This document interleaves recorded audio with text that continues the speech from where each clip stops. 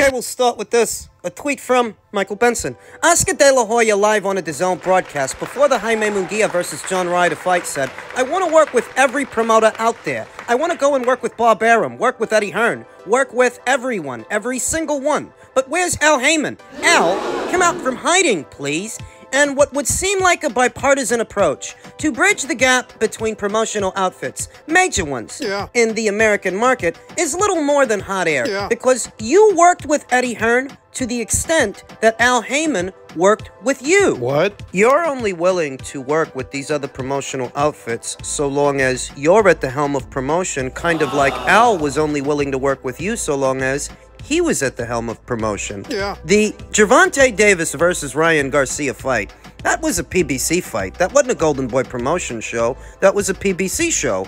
And this weekend's fight between Jaime Munguia and John Ryder, that wasn't a Matchroom show. That was a Goldenboy show. So as long as you're in control... Come on, simplify it. Oscar De La Hoya can't come after Al for something that he's guilty of himself. You're throwing stones in a glass house, essentially.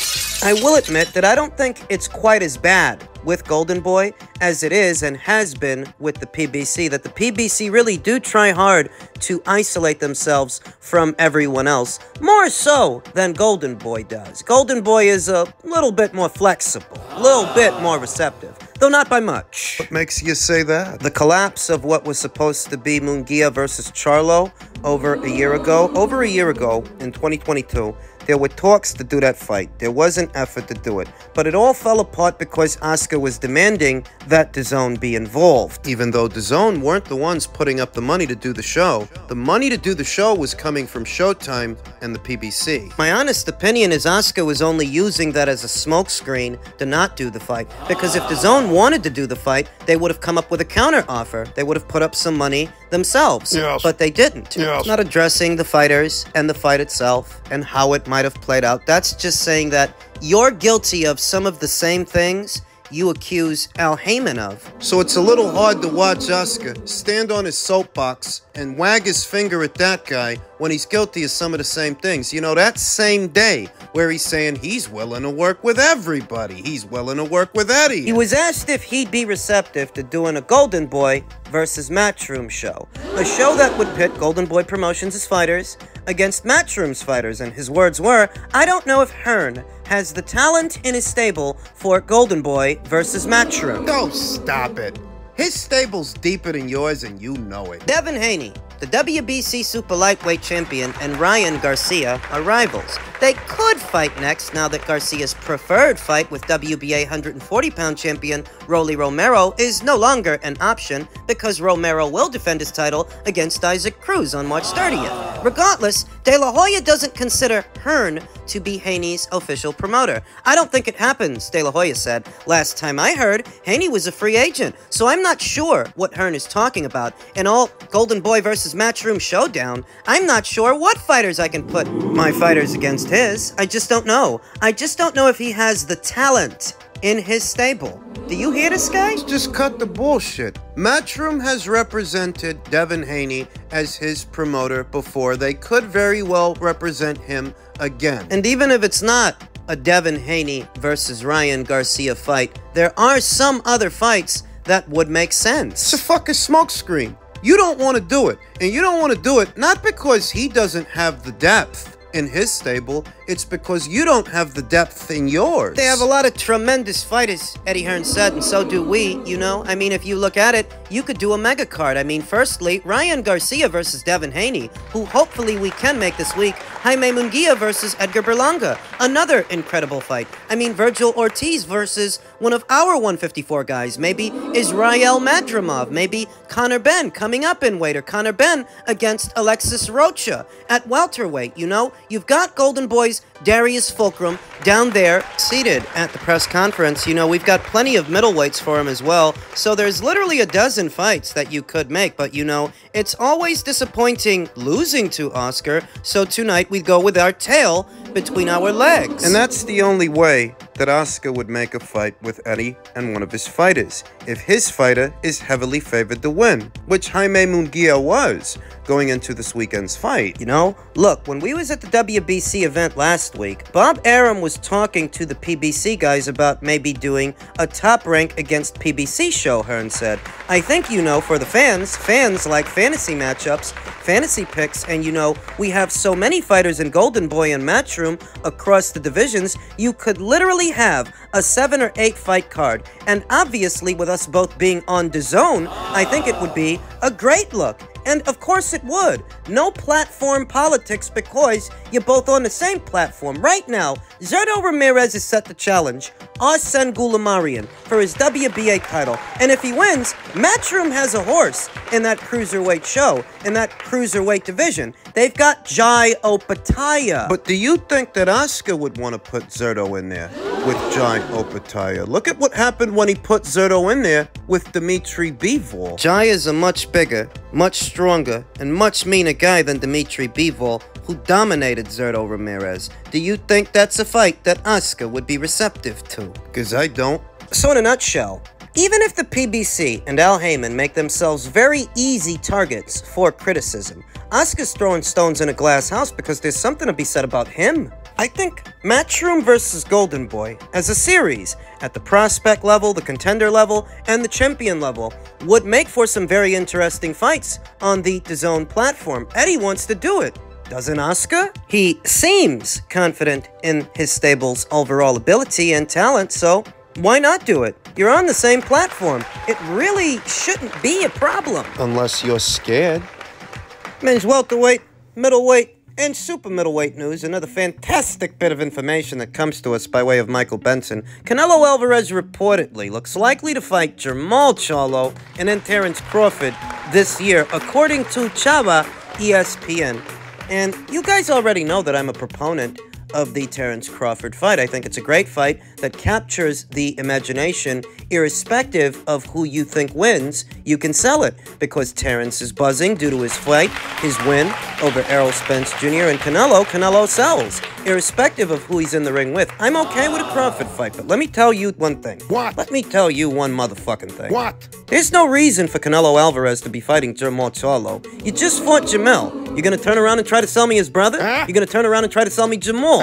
Why? For what fucking reason are you fighting that guy? I gave Canelo a pass for the Golovkin fight. I did. I even gave him a pass for the Ryder fight because John Ryder was his mandatory challenger. And I even gave him a pass for Jermell. But now you're gonna try to turn around and sell me Jamal? Is that the story? I hope it isn't. I hope it's just a baseless rumor. He's giving the Benavidez fans all the ammunition they need to go after him, to accuse him of ducking.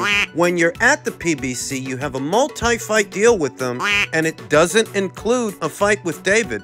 I was under the impression that it would be David in September. Now it's supposed to be Crawford in September. Got no problem with him fighting Terence Crawford. I like the Crawford fight. What's all this stuff about Charlo? We're making time for Charlo? We're taking time out to fight Jermall Charlo? Let me tell you something. What? Canelo Alvarez has a level of autonomy that most boxers will never have. He's the face of boxing. He's not Gervonta Davis. That kid can barely formulate a sentence, much less make a decision on his own. But Canelo, he's the captain of the ship. He makes all the decisions. He doesn't march to the beat of anybody's drum. So if you end up opposite the ring of Jermall Charlo, it must have been because you wanted to. He's not a guy that takes orders. He's a guy that gives orders. And there's no way you end up opposite the ring that guy. There's no way that fight happens unless you wanted it to happen. Now, the last 2-3 fights, they haven't been all that ambitious. They haven't been horrible. I wouldn't describe them as having been horrible,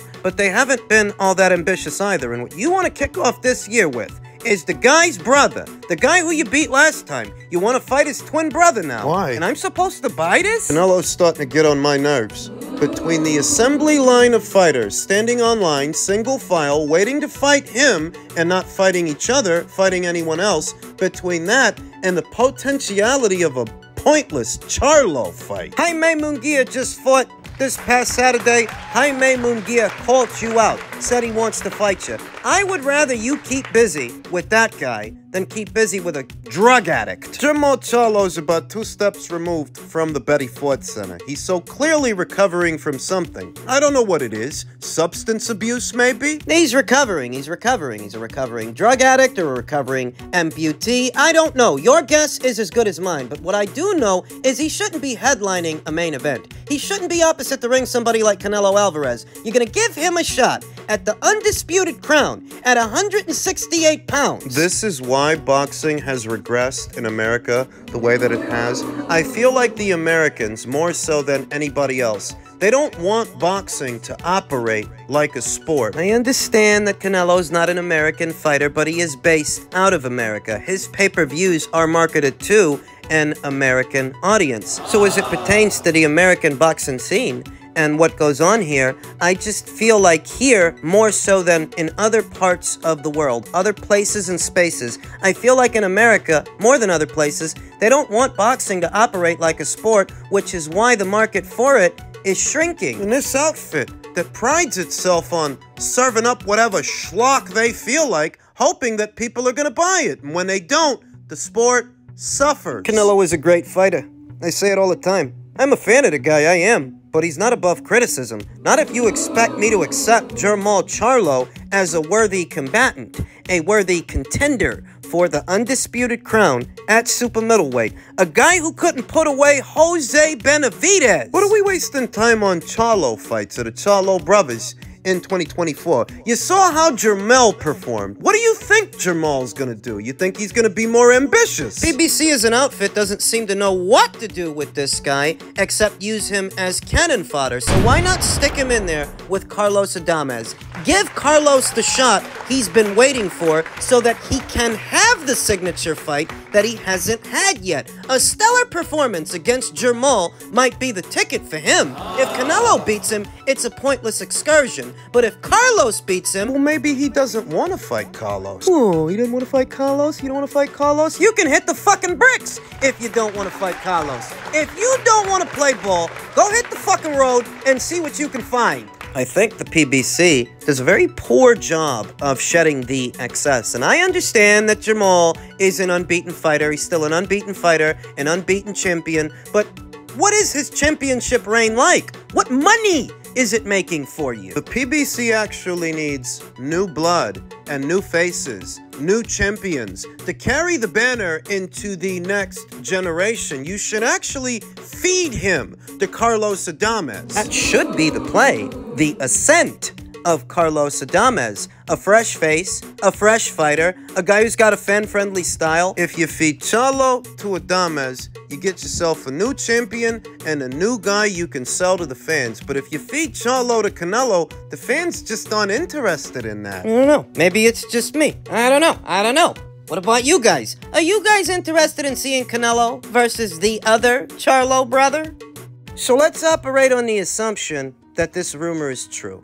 Canelo's gonna fight Jermall in May and Terence in September. Terence's last fight was at the end of July, last year.